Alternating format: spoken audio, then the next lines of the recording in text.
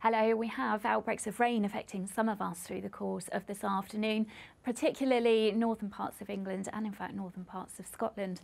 Elsewhere, a good deal of dry weather with some bright or sunny spells, and it will be mild for just about all of us. So this is how this afternoon is shaping up. This band of cloud and rain affecting parts of northern England, North Wales as well, and then these blustery showers swirling through parts of northern Scotland. So the best of the dry and brighter weather across southern and eastern parts of England. Temperature-wise, pretty mild for this time of year, with temperatures between around 10 and 12 degrees. Now, as we move through this evening and overnight, this band of cloud and rain will gradually weaken but continue to track its way southeastwards, becoming quite a weak affair by the time it reaches southeast England through the early hours of Sunday morning.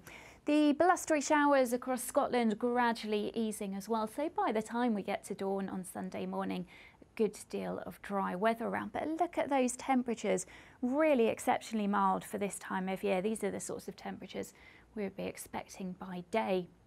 Now, as we move through Sunday, the band of cloud and patchy rain in the south gradually pulls away, but then we get an east-west split developing across the UK. Western areas seeing a good deal of cloud, quite low cloud at times, with some hill fog, patchy rain and drizzle, but further east, we hold on to the drier and brighter weather. Again, temperatures will be above average for the time of year, and that mild theme continues into the start of the new working week as well.